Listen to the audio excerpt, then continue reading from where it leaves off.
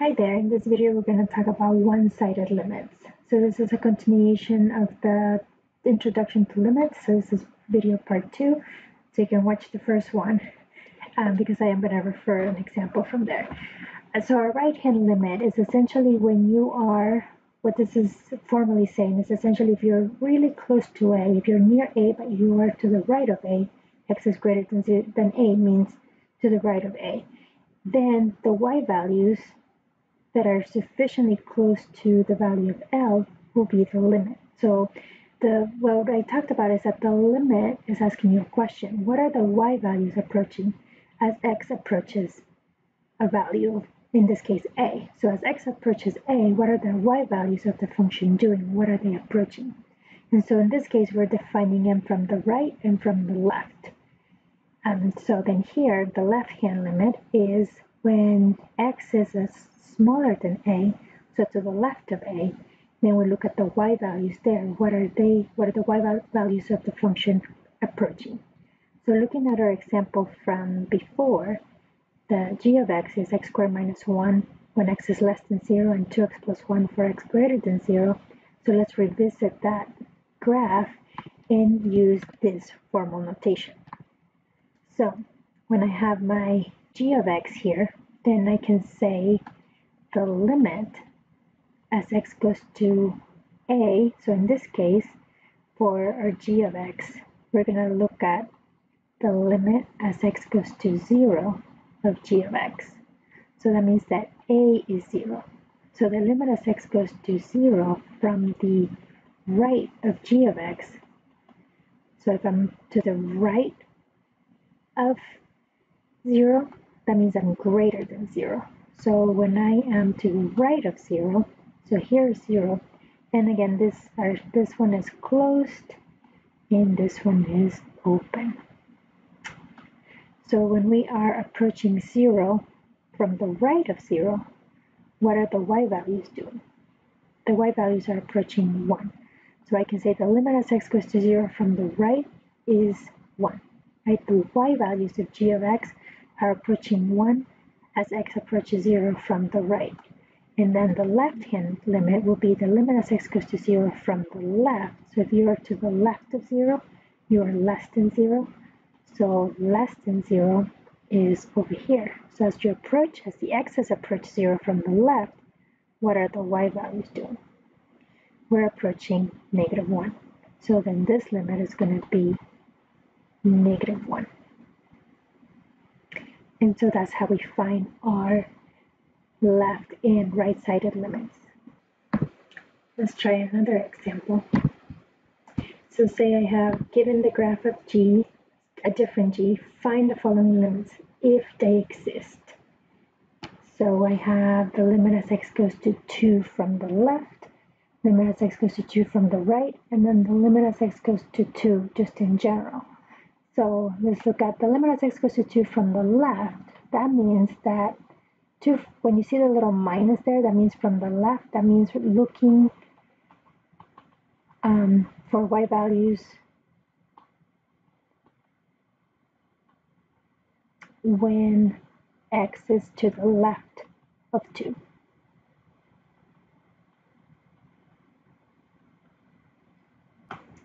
So when x is to the left of 2, so let's find 2. So 2 is right here. So when you are to the left of 2, you are less than 2. So you are over here. So as your x's are approaching from the left of 2, the question is, what are the y values doing? And so we can see, right, that as x approaches 2 from the left, so as I keep moving closer and closer to 2, the y values are getting closer and closer to 4, not including 4. So now the limit just tells you that what they're getting close to. It doesn't have to be solid there. I'm just asking what are we approaching. So as x goes to 2 from the left, the y values of g are approaching 4. They don't have to be equal to 4, but I just want to know what are we approaching. So I can say for part A, the limit as x goes to 2 from the left, g of x is 4. Now for part B, I'm looking for the limit as x goes to 2 from the right of g of x. So think about that. What does that mean? So when essentially we're looking, same thing as I wrote here, looking for y values when x is, but now it's going to be when x is to the right of 2. So we're going to go to the right of 2 is over here. So as we approach 2 from the right, what are the y values doing? The y values are approaching 1. And so I can say then the limit as x goes to 2 from the right is equal to 1. And those are my one-sided limits. Now for part C is a little trickier because part C is asking you what is the limit just as x goes to 2 of g of x. Now when there's no little plus or little minus here, that means in general from both sides. And in this case, we're going to say the limit as x goes to 2, what can we say? Does not exist, right? Because they're not approaching, as x approaches 2, the y values are not approaching a single y value. So we say does not exist, which brings us to another definition or property of limits. The relationship between one-sided and two-sided limits. So what I can say is that the limit as x goes to f of x equals L, meaning it exists if and only if the one-sided limits are the same. So in the previous video, we had done some examples. We had done g of x and f of x. So notice that in f of x here, the one-sided limits, the limit as x goes to 1 from the left is 1. The limit as x goes to 1 from the right is equal to 1 as well. So here the one-sided limits coincide, so we can just say the limit as x goes to 1 from either side, from both sides, is 1. Whereas with g, they differ. The one-sided limits are not the same, therefore the limit does not exist. They don't go to a unified y value. And so that's what it means for a limit to exist, the one-sided limits have to be the same. So let's try another. So in this example, we have this function and the instructions are to use tables in algebra to make a conjecture about the values of the one-sided limits and the general limit, the two-sided limit. So why tables in algebra? Well, we don't necessarily know what the graph looks like. It's not a piecewise function that I can graph or something that I know from my prior history of math, like in pre-calculus or intermediate algebra. It's not a standard function that I can easily know its graph. So we're going to just try to approximate the limit by using a table of values, and then I'm going to show you how to do it with algebra as well. So let's start with the table of values. So I'm going to start with the limit as x goes to 1 from the left. I know I listed them in that order, but I'm going to start with the limit as x goes to 1 from the left of f of x. So from the left, that means I'm going to have my x values and then my f of x values. And if I'm getting close to 1, I want to pick, right, to the left of 1, I want to pick values that are close to 1. So picking 0 or -1, that's not going to help me. They are to the left of 1, but I want to pick things that are going to be close to 1. So I'm going to pick something like 0.9, and then maybe 0.99, and then 0.999, and see what kind of y values am I getting. And you might even go try one more. 1, 2, 3, 4 nines. So 0.9, 0.99, 0.9. That's getting close to 1 from the left, right? So if you're to the left of 1, you are smaller than 1. So that's why I'm picking 0.9. And now let's use our calculators to find f of those values. So for the first one, x is 0.9.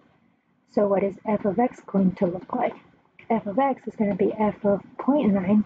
So it's going to be 0.9 minus 1 over the square root of 0.9 minus 1.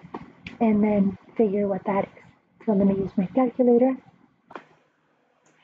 Rounding to 4 decimal places, I got 1.9487. Now, when you do this on your calculator, you're using a scientific calculator, make sure that you're making use of parentheses. So what I will put on my calculator, or what I did put on my calculator, is 0.9 minus 1 in parentheses, and then divided by parentheses the square root of 0.9, and make sure that it's minus 1. It's clear, right, that it's not inside the radical. And then hit enter or equals, and then that will give you this answer. Your calculator will automatically do order of operations. So if you're entering things like this in your calculator will do the square root of 0.9 first, because it will do order of operations first. So grouping symbols first, and then it will do the 1 divided by 0.9. So that, be careful, right? So you want to make sure that you have parentheses there, otherwise your calculator is going to do the order of operations for you. And it's not intended. You intend to do that divided by that, not the 1 divided by 0.9. So just watch out for that. So these are our values. So if you did not get 1.9487, double check how you enter things on your calculator. And then I made my table a little too small here. So let's see. The next one will be, what I got was 1.9950, and then 1.9995. And then I don't really think I need to do the last one, because what are we noticing? We had 1.9487, right? If you just rounded to 2 decimal places, this will be 1.95. But the reason I'm going for more is because I noticed that I kept getting more nines and more nines. So this is probably going to have even more nines behind it. What can you say about this limit? So it looks like the limit as x goes to 1 from the left of f of x is approaching 2. Now what is happening from the right? So let's create the same kind of table, but now from the right. I'm going to give myself a little more room this time. So for this table, we're going to look for the limit as x goes to 1 from the right of f of x. So I'm going to be looking, same thing, my x and then my f of x. But now I am to the right of 1. So I'm going to pick values like 1.1, 1.01, 1.001, and so on. 1.0001. How far do I go? Well, until I can see what my y values are looking like, and I can make a educated guess. So when x is 1.1, we'll do the same thing that we did before. F of 1.1 is going to be, what did we have? What's the function again? It is x minus 1 over the square root of x minus 1. So I'm going to have 1.1 minus 1 divided by the square root of 1.1, and then outside of the square root minus 1. So again, in your calculator, right, you're going to put parentheses 1.1 minus 1, close parentheses, divided by, and then open parentheses, the square root of 1.1. Make sure that the minus 1 is outside of the radical. And then hit enter or equals, and what do we get?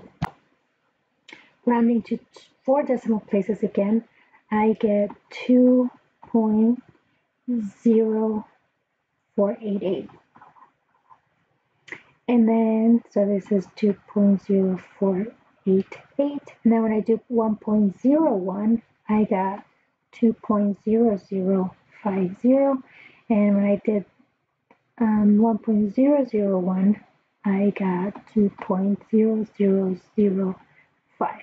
So notice again, I'm not going to do this one because I'm probably getting even closer to 2. So I can say then the limit as x goes to 1 from the right of g of x, or was it f of x or g of x? F of x is 2. And so now notice that the left-hand limit and the right-hand limit are the same. So I can say since the limit as x goes to 1 from the left of f of x is equal to 2, which is the same as the limit as x goes to 2 from the right of f of x, so the one-sided limits are the same, we can say that the two-sided limit, so the limit as x goes to 1, right? No specification of plus or minus, so this is a two-sided limit of f of x is 2. Because the one-sided limits are the same, the limit exists, and it is that common value. If they were, pardon me, if they were different values, then we would say the two-sided limit will not exist. Now, how do you do this algebraically? So in order to do it algebraically, let me copy the function. All right, so now that I've copied the function, so if I wanted to find the limit as x goes to 1, the two-sided limit, I can just try to plug it in, because remember the limit is the same as saying what y value we're approaching as x approaches 1. So if I just want to know the y value when x is 1, I can just plug in 1. But when I plug in 1, I get 1 minus 1 over the square root of 1 minus 1. So I get 0 over 0, which normally we will say this is not good, undefined. But now that we're talking about limits, I just want to know what are the y values approaching. So when I see 0 over 0, this tells me to do some algebra. So as you encounter 0 over 0 with limits, now this is what you should think. Do some algebra. So what kind of algebra can I do? What we can do is rationalize the denominator because I have a square root on the bottom. So what I'm going to do is my algebra trick here is going to be multiply top and bottom by the square root of x plus 1, right? Rationalizing the denominator. So what happens when I do that? I'm going to have the limit as x goes to 1 of multiply the top. So I'm going to have x minus 1 times the square root of x plus 1. Don't worry about multiplying it all in. And then on the bottom, I do want to multiply the bottom because my whole point of multiplying by the conjugate is to get rid of this radical. So square root times the square root of x becomes just x. The nice thing about the conjugate, right, the whole point of multiplying by the conjugate is we want to get rid of middle terms. So the middle terms go away. So you can do it on the side over here. So you're going to get x plus root x minus root x and then minus 1. So the middle terms go away. So I'm just left with x minus 1. But now notice the cool thing that happens here. I have x minus 1 on the numerator divided by x minus 1. So I can divide those out to equal 1.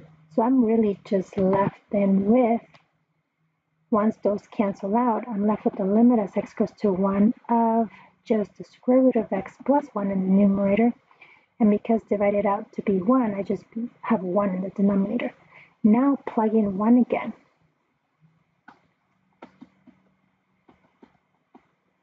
What do we get when we plug in 1?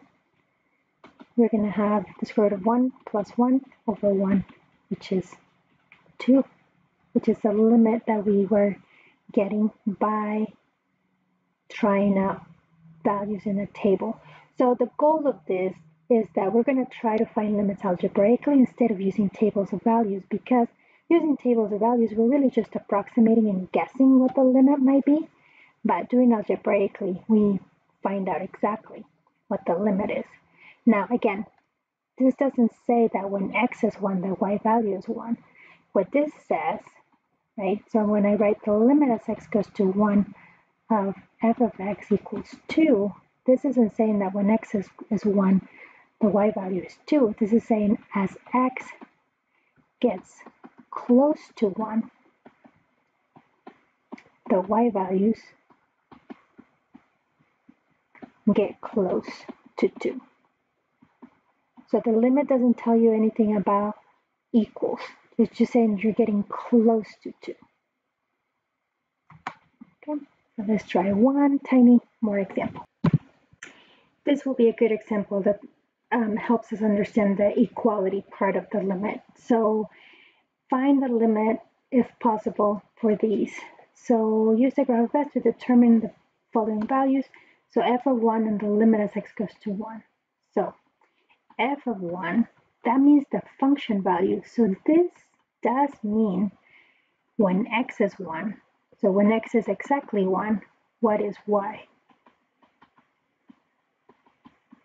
So when x is 1, what's y? So let's go. So here's 1, and here's y.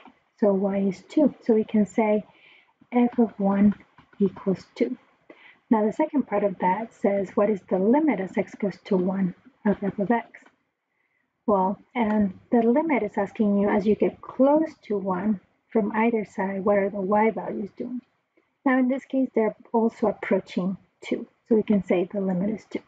So the function value and the limit are both equal to 2. Let's look at part B. Find f of 2 and the limit as x goes to 2. Of f of x. So f of 2, this is asking you for when x is 2, what is y equal to? So when x is 2, what is y equal to? Notice there's an open hole there, so that's not the y value. So we go to the solid circle. So when x is 2, y is equal to 5. So we can say then f of 2 is 5. That is the y value when x is 2.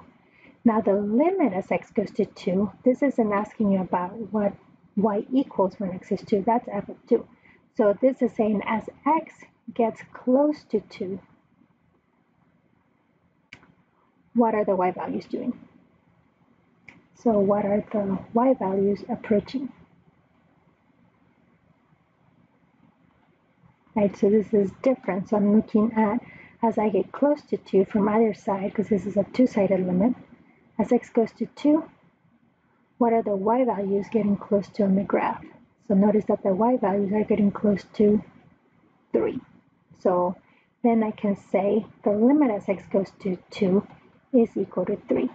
So therefore, f of 2 is 5, and the limit as x goes to 2